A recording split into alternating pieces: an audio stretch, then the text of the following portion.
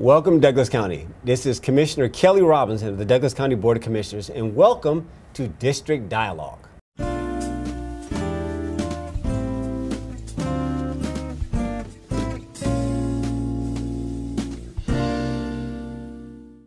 Today's show is going to be pretty interesting. I've got a special guest here that you're going to be excited about. Allow me to introduce Miss Anaya Gibson. She is a graduate of the 2016 class of Douglas County High School, and she's in the IB program, or was.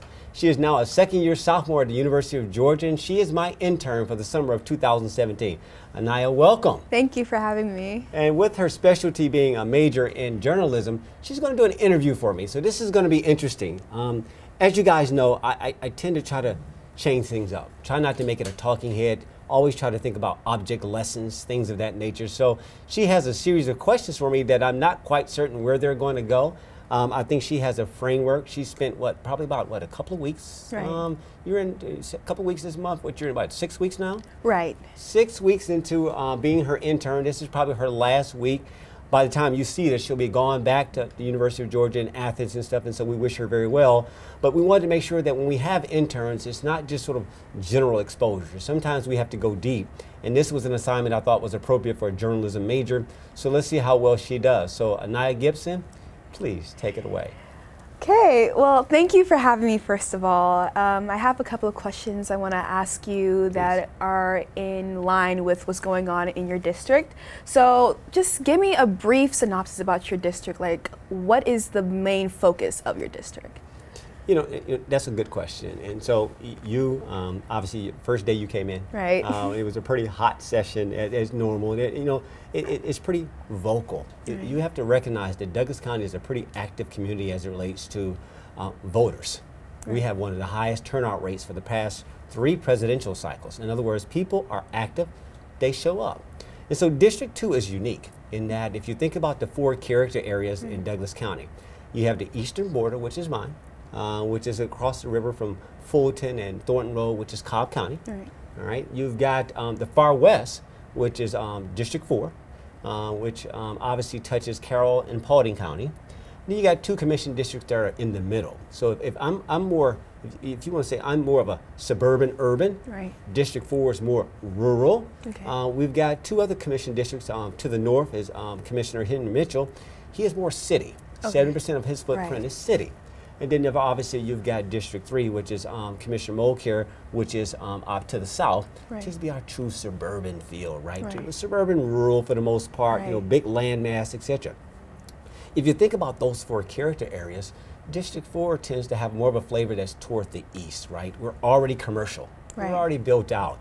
It's not much that we can do, unlike District 4, where 40% of the landmass there hasn't been harnessed yet, right? It's farmland, Right. it's rural, it's cows, it's a little bit different animal. So one of the things in doing so, the voices that I hear out of District 2 are going to be different than the voices in the other 3 districts. Right. And it's their own character areas. And so my job in District 3 is to hear them and says, Commissioner Robinson, well, we don't want to be like Fulton in Cobb. We moved over here for that very reason, to move Right. away from that density. But, we love this bedroom community, but can we get some streetlights? Right. Can we get some sidewalks? Right. Can we get some of the elements that we think is more looking toward the urbanization versus the truly rural? And it's not a either or, Anaya. And this is one of the things you probably have picked up from me along the way. It's not either or. Both can coexist. Right. So with all these different perspectives and these different outlooks on your district, because it is so diverse in that aspect, how do you feel you best represent your district? Well, and again, I think to answer it the easy way, I always often think about it. This is sort of like my 3rd term. And so this is my 9th year. Right. And I've sort of gotten a handle on listening to the voices of the people. And so it's sort of like Right. all of them, none of me. Right. So if you see anything that I advocate, it's not about something that I'm counting political points. Right. I've got some type of side deal or some type of typical traditional political view. I'll just keep it honest. One of the things I try to do is really just listen to the aggregate voice of the people. Right. There's this movie that some of you guys may know, Training Day, and this is a Denzel Washington movie, and it talks about this notion of this new rookie cop. And they were talking to him about sort of understanding sort of his area. Right. And he talked about smiles and cries. And so it's one of those, for me, it's important that I hear the voices of the people. And if you get the voices of the people, if you really listen, that it's not about you, then you can really act on them. And so from that perspective, I'm an advocate. Right. So I just advocate, if you don't want a cemetery in your backyard, you don't want a crematory, I'm your guy. I can't always stop it, but can you influence it? Can you advocate something to get it? Sure you can. But for the most part, the effective way of being an elected official is just simply represent your district. Right. That is an excellent point, because it is important as a leader of your district to do and to understand what the people want and what their wants and needs are. And I believe as a person, as a citizen of Douglas County, I do believe that, the quality of life in which I live is definitely important to me, and it's important to those around me. So along those lines, with the quality of life in terms of the people within District 2, what do you feel like, what way have you tried to engage in that? Like, what steps have you taken to enhance or to benefit the quality of lives of those in District 2? You bring up a good point. I want to touch back on it. It says that when it comes to citizens, it's not about being liked, right, which is for Facebook, right, or loved, in that nature. It's really about respect, right? Do you hear their voices? Right. And so then, and not just hearing it, giving it sort of this symbolic, like you smile in their faces when they come to the town hall, can they actually hear what they spoke manifested in some action right, that you've taken? Right. So when you talk about the quality of life in District 2, what's important to them is that their mantra in District 2 is, we want to experience our tax dollars on a daily basis. Right. Right. So these are your fellow citizens. Right. And so these are your contemporaries, your those people all up the food chain who says, we just want to experience our tax dollars. Now that may be different than a different district. Right. But for us, they want to experience taxes. And so in their minds, they want to see, well, while you're out there resurfacing Riverside Parkway, right, can we get some bike lanes? Right. Can you put some sidewalks? Can you take that 7-mile strip and can you put some street lights? right, Right. So that may be different than the person that's out in a different part of the county who wants to keep it dark because they want to hear the crickets. Right. They want to see the stars, and there's nothing wrong with that. But in our district, they want to see a little bit different. So in essence, when they pull out of their driveway, they want to be able to experience their tax dollars, which are roads. Right. Improve the quality of my roads. And so what happens is that in our district, the standard is, no, we want bike lanes. That's what they want. So you advocate. right, Somebody else may come along and says, okay, that's what you're doing over there. The people over on Thornton Road says, okay, it's too much density, it's too much traffic. It takes me 40 minutes just to get across the bridge. Right. What are you doing to deal with this they say traffic calming, traffic congestion. One of the things we're doing is we did that $10 million study as part of the SPLOST, which is right, how do we reinvent this area? How right, do we redirect this traffic where it's already a hand that's dealt? And that's my challenge. Remember, I'm not like some parts of the county that it still has to be mowed down. right, Right? I'm taking something that really has to be redeveloped. It says, okay, now how do I play this when you got all this light industrial combining against this residential, and how do I make them coexist? right, And so, so transportation is important. Obviously, people are very interested in our district as it relates to parks. right, That's a quality of life element for my district, right? Some people that may own 10, 15, 20 acres, that is a park. And they Right. can go outside and ride and throw footballs and all of Yes. that. But when we have the density of District 2, which is the most dense and tightly compacted district as it relates to geography, well, we've got a different animal. Right. And so one of the things that we're working on is completing some prior work, such as the mega park in Boundary Waters. Right. As you know, we've got some baseball fields out there. We've got some a new football field. Right. We've got soccer field. We've got an equestrian bike trail, not bike trails. We've got walking trails. Wow. We've got an aquatic center. And so what's next on the docket is a community center. And so Right. that'll round out that whole park. In other words, a family can go there, and it depends on who you are. If you want to do volleyball indoors, you want to swim, you want to play baseball, you want to Right. do soccer, you want to get on a horse, you just want to throw a fishing rod in the bag just for the heck of it. All of that is there for you. And so our concept is a little bit different than maybe in a different district, but it's one of those, let's be holistic about our approach and make sure the needs are met. So between community centers, between transportation, and obviously the last thing for quality of life in District 2 is that We want to bring back our home values. Right. We think that housing is important. So Commissioner Robinson, what can you do to enable to be a cheerleader, to be an advocate, to say that you can come do business here, be a builder that will come and provide a price point that our citizens can move up into as their families expand. So it's one of those where that was a very good question. Quality of life is different for each person. It is. But for District 2, those elements I described are something that they've mentioned in times past, and now they're seeing it. So.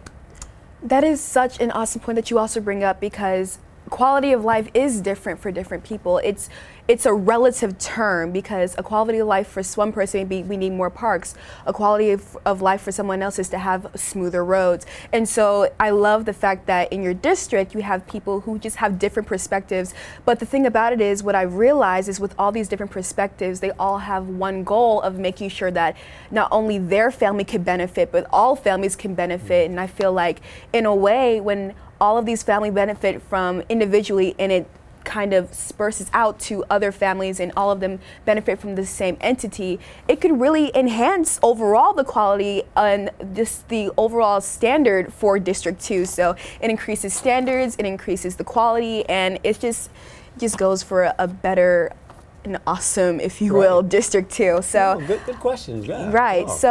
So my next question that kind of goes in line with finances, what do you think would be like your biggest project that you've done in District 2 thus far? You bring up a good point. When you talk about finances, and most people know that's sort of my swim lane, and what I bring to the table. I used to be a senior vice president, and so I bring just that. I'm not a tree hugger. There's nothing wrong with those. We contribute our talents, our time, our talents to the community. And so as a public service, I tend to that's the one area that I don't want to miss. Right. That's the one area that I can speak out of turn as it relates to journalism and how to do a studio. That's out of my swim lane. I rely on my other colleagues to deal with that.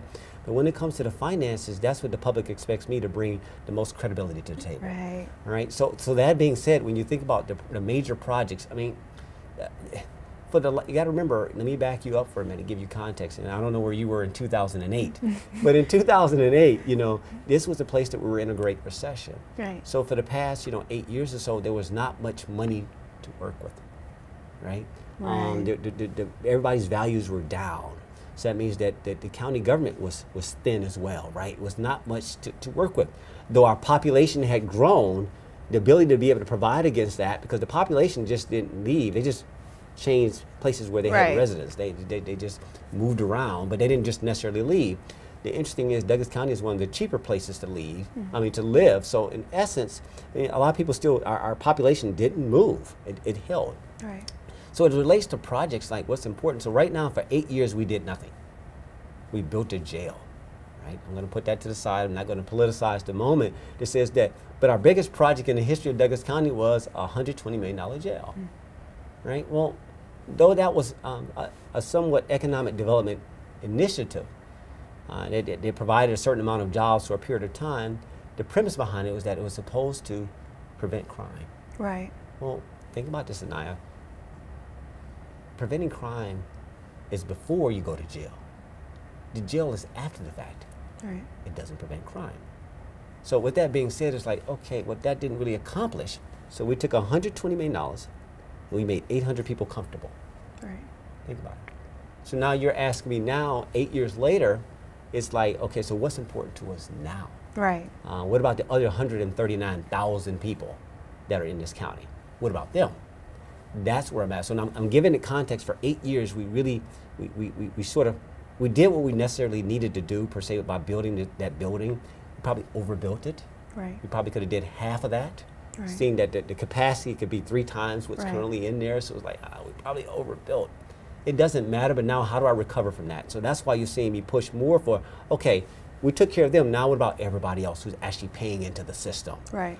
That being said, if I looked at, District 2, what's really, really important? I mentioned earlier the $10 million in economic development investment into the Thornton Road corridor, which is important for both corporate and the residents that are there. That's an important investment for our future, dealing with that traffic. I'm going to actually have to say that that community center is something that symbolizes our future, our youth. Right. Right. We do a lot of our tax dollars already go to our youth, but at the same point, there's something about, if you think about this park, the one thing that we're lacking is an indoor facility. Right. Everybody doesn't play baseball. Everybody doesn't play football. Right. Everybody doesn't swim. But there's internal things within a building that we don't have. So we have 19 parks, and we only have one indoor facility in this entire county. It's 30 years old. Right. Right. So from a priority, and what's important is that begins the push to sort of get other facilities, other assets that are in here that are important to that population of people, which is our youth. Yes, the seniors are important. Yes, and we've sort of addressed that. But in my district, that community center begins to speak to that I have a younger population in comparison to some of the other districts, right? It's the younger families. So I've got a different priority than somebody else as it relates to that. So going back to what you said about how not everybody plays baseball, not everybody plays basketball. Right. You know, there are indoor sports, like, for example, me and the other interns, we went to the Woody Fight Center, and they were playing pickleball, and it looked like so much fun. Like, the senior citizens were having an excellent time. I wanted to join. I was like, I've never heard of pickleball. And then you also have racquetball, you have squash, and all these different things that you can actually like bring forth to the county that people probably don't normally play. So that could also open up more different cultural openings in terms of these different sports that are played around the world, and not so much as favorited in the United States. So that's also awesome.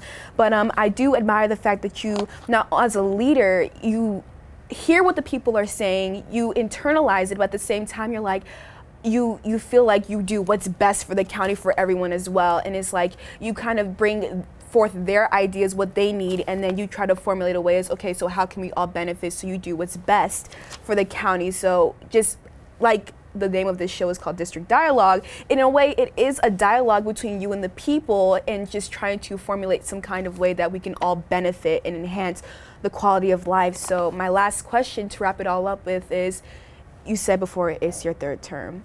Yep. If this were to be your last term, what legacy do you feel like you want to leave in the minds and hearts of people in District 2? All right, so before I get to that, I'm going to close this out right. I think I want to recognize, though, that I talked about the 4 different character areas and what's priorities. Right. There is this notion about taxation, you know, and representation. Right. And so there are what's called common public services that are across the board. Right. Roads, public works, you name it, public safety, which they universally all benefit from. But then every now and then there are these things that pop up where certain areas have a certain need based on their area. Right. Right. Like a park. One area may not want parks at all. Their priority may be totally different than this one. Right. Right. So that means that now some appropriations have happened in such a way that, well, this district got to spend a little bit more than that one. Right. So now you've got this from now I'm going to put on my countywide hat that says I recognize that. I recognize that not everybody gets appropriations the same at a certain moment. In other words, if I only got $1, only one of y'all are going to get a bicycle today. Right. Keep it as simple, right? But we take turns.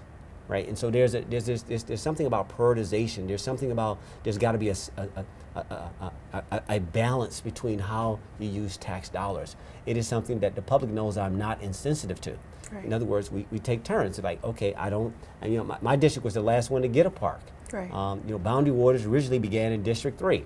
And then you got Dogwood, Dog River, which is 4. And then you got Lithia Springs, which is 1. Right. We were the next one to get a real park based on the normal pecking order of going around. I said, you know what? All we need is a community center because we got this mega park. Right. So there's a balancing act. You have to take turns. Unlike transportation, which is evenly divided by road miles, we do a pretty good job of dividing tax dollars by that.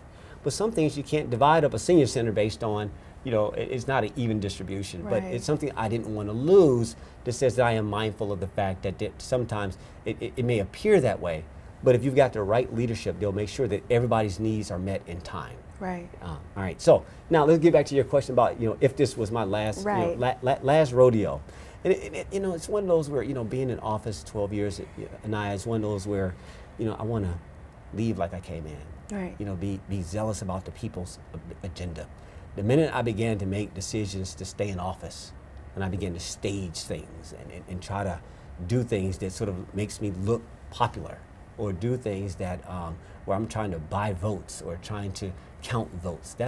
You'll get in trouble that way. It's not sustainable, and I think it's disingenuous.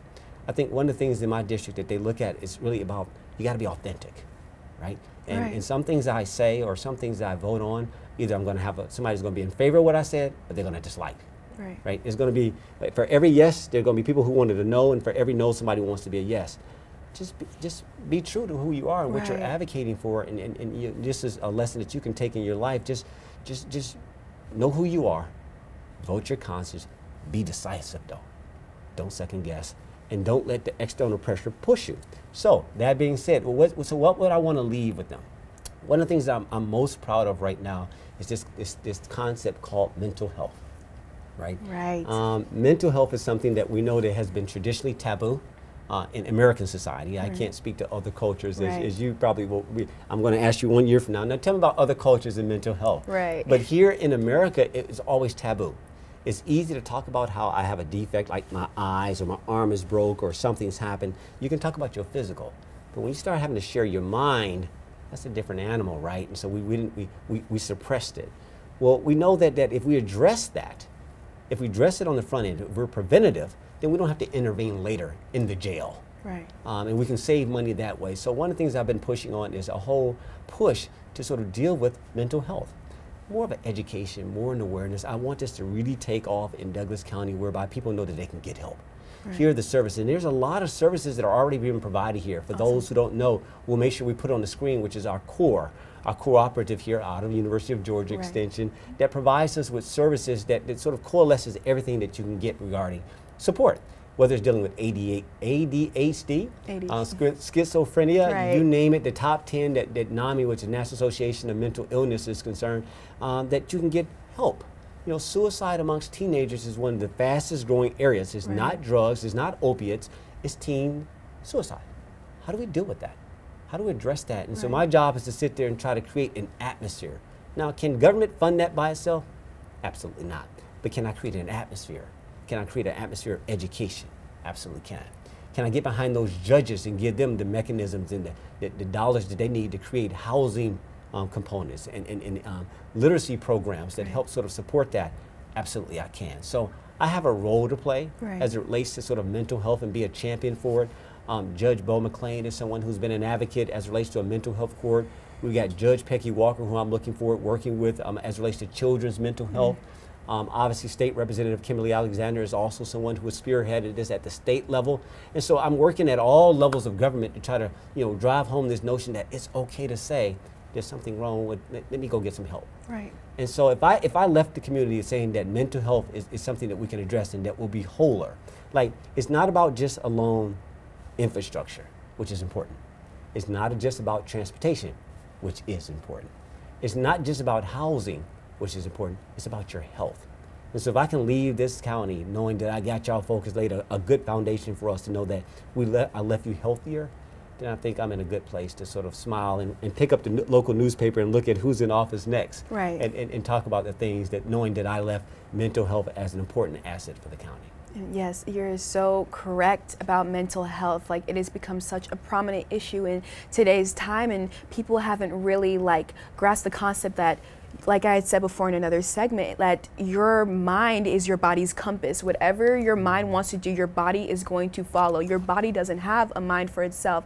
This is the control center. And so when somebody does need help and it's like, I'm having a bad day, you have to communicate. You have to try to give them the help that they need. It doesn't have to be anything as, oh, I'm going to go take you somewhere to get help. Like, just talk to them. Like, sometimes it just takes a conversation to have a brain dump so that way they can go on with their lives. So I do appreciate the fact that you're going in with the people in mind, and so over the years you're building up in terms of parks, in terms of infrastructure, in terms of buildings, and then you're leaving it to bring it all the way back home, which is in your mindset that mental health is significant. And I feel like the people of District 2 can definitely benefit from that, and the fact that you're putting it out there that we need to be more mindful of those around us in terms of not so much the physical matters, but in terms of the internal matters. You're leaving us on a good foot. So thank you so much for this interview. Very good. This was fun. I hope this was helpful. You can take this back.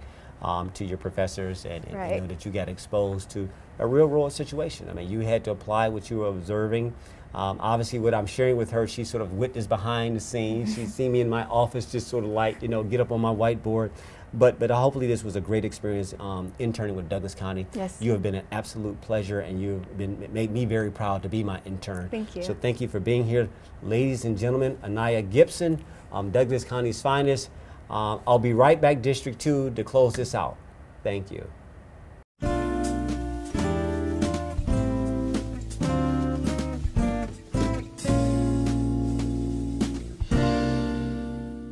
Douglas County, Kelly Robinson, District 2 Commissioner, welcome back. Again, this will be our fall district dialogue that should air here soon. And so again, I'm excited about where we are in Douglas County. You know, as a new leader here, I think we're going in the right direction. Obviously, we're in the transitional mode as it relates to the county. There's some newness in the air. Absolutely. And with any newness, there's going to be change. And with that change comes growth opportunities. But yet, rest assured, Douglas County, we're going to maintain our heritage. We're going to maintain those things that are proper, and those things that can be extended, we shall do as well. It's not just sort of regressing, and it's not necessarily progressing at full throttle. It's somewhere in the middle. But change is inevitable, and I'm excited and delighted and honored to be here, to be part of the leadership that's going to take us forward. Mark my word, we're going to make proper decisions. We're going to be calculated in how we do so. Obviously, there is vision, but at the same point, there always needs to be provision. Rest assured, as it relates to the financial aspects of this county, we're not going to overextend ourselves. We're going to take our time. We're going to be thoughtful about how we do things. We're asking for your support. Obviously, we're very thankful and honored that you gave us a chance to sort of have a penny splosh that we can take forward. And we need to deliver on that. You know, first things first. We recognize that the millage rate, by the time that you see this, the millage rate conversation for 2017 will already be probably had by then. But again, we've got to go into serious conversations with new thoughts, new leadership, and new expectations. So with that being said, I'm not going to belabor this moment. I just want to say thank you for having me here one more term. Ladies and gentlemen, I give back your evening, your morning, or your afternoon. Have a good night. From District 2, Kelly Robinson.